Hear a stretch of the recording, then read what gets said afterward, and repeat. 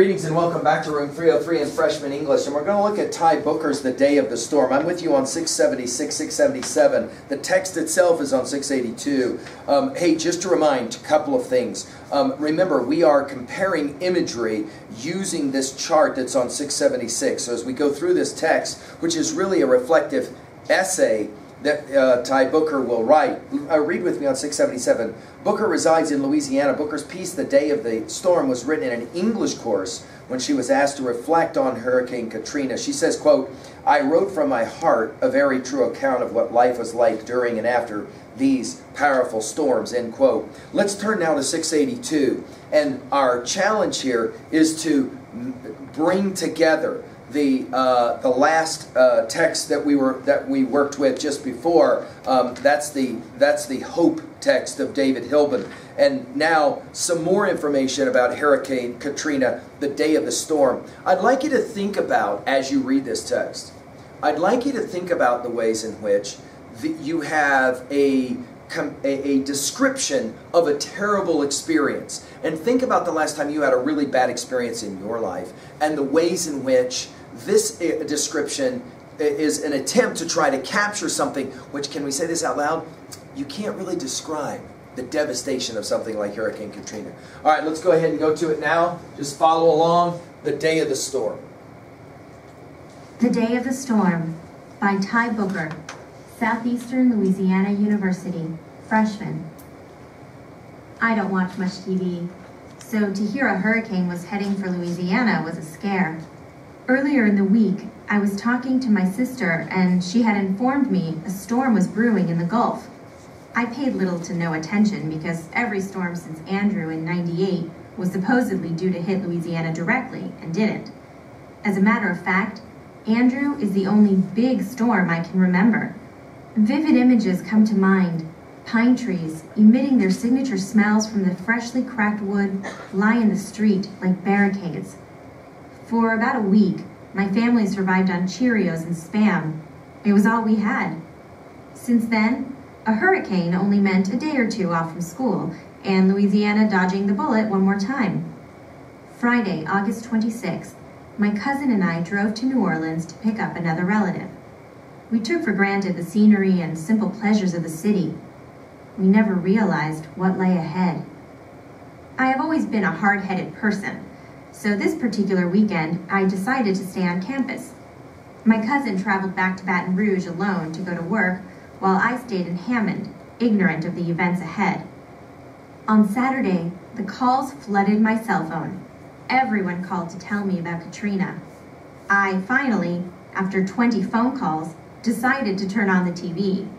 There she was, coming straight for New Orleans. I was only a city or two away. Every channel and every news bulletin carried the same, yet simple message: get out while you can. As I watched her turn like a propeller, it all became grim reality. We were going to be hit, and hit hard. I had nowhere to go. Here I was on the 4th floor of Livingston Hall, in my room, with a Category 5 hurricane headed for a city only 52 miles away. I knew I needed to stock up on food if I was going to be here to endure the storm. Cayman's was closed, and the Lion's Den wasn't an option. The only thing I had was my SLU ID, so I decided to make a vending machine run. After 3 trips to the electric snack havens, I figured that I had enough. The last time I walked across the barren, deserted parking lot, a man in army fatigues caught my eye. Curiosity took over, and I went to inquire as to why he was on campus. He proceeded to explain that the Kinesiology and Health Studies building was being used as shelter for ill people. As he continued to ramble on, my thoughts began to come into focus. This was serious. I pretended to listen, but only a few words stuck out in my mind. Dorms closed, university center, shelter. I thanked him, walked away, and those words formed themselves into 2-ton bricks, each falling upon me like rain. Each one came faster than the one before. I realized he had just told me we had to evacuate the dorms and take shelter in the university center. I panicked, packed up my belongings as if it were checkout time, and waited for the all call. At about 5:15 p.m., the clouds couldn't take the pressure as they succumbed to the rain, surrendering themselves peacefully without a fight. The wind picked up, and here I was running to the university center on North Campus with the few belongings that I could grab. The wind began to howl like a werewolf in the night. This was the one. Katrina was here, and she was as strong as 2 oxen. I made it into the university center, soaked but safe. I looked around, found a spot, and made myself at home. I drifted off into a deep sleep, the last peaceful night of rest I would get for a while.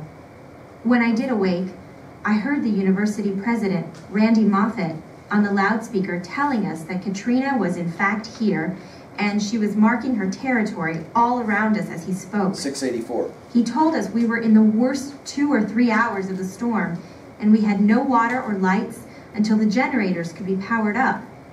I went to the window, looking out on University Avenue, and surveyed old oak trees thrown around as if they were small branches. As I took all this in, I couldn't help but think, this isn't the worst. This is only the beginning.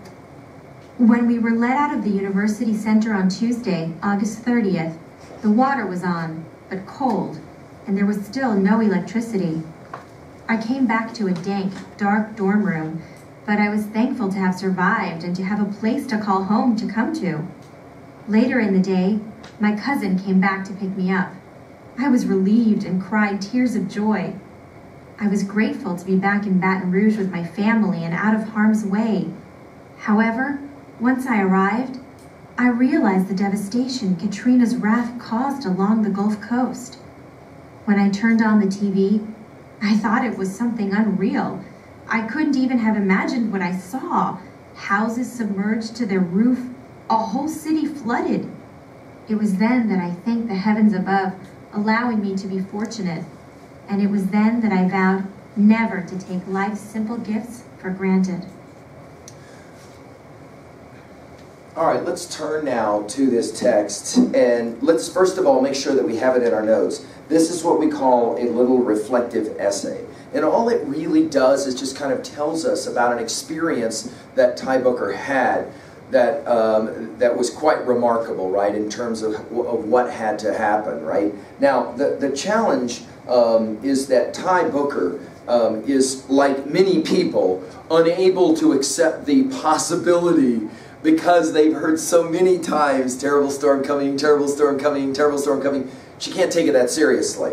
And so notice in this piece, it goes from kind of like, yeah, storm is coming, to, oh, no way, a storm is actually here, and that then leads to kind of freak out mode, right? And then you start to kind of go, oh, no way, no way. Then, of course, at the very end of the passage, you kind of have survived and you go, man, I'm really thankful that I got through this terrible experience, right?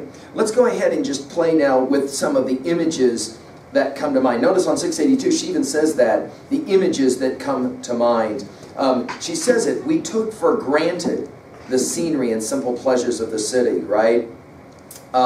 The similes on page 683, for example, as I watched her turn the Katrina hurricane, as I watched her turn like a propeller. Of course, if you ever watched, right, those things on TV and the weather patterns and all of that, right?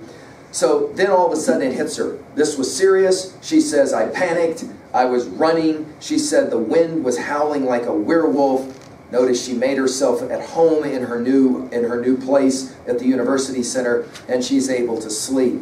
When she gets up, though, what is it that she sees? Now this is going to take us back to the text Hope, right? The old oak trees, I'm on page 684, thrown around us as if they were small branches, right? And she says, I took all this in and couldn't help but think, this isn't the worst. This is only the beginning. At the very end, of course, a whole city flooded, the devastation. She said, I vowed never to take life's simple gifts for granted. Write it down. This is an example of where your thesis is actually the last line of the piece. What is the point here at 2A? Never take for granted the most important simple things in your life, because devastation can prove to you how fragile those simple things are. food, water, a home, friends, all of that kind of thing. Obviously at 2b, you have some powerful symbols here. Notice the interesting way this little piece is constructed. First this happened, then this happened, then this happened, right? It just kind of describes the events with that final line that says, this is what I learned.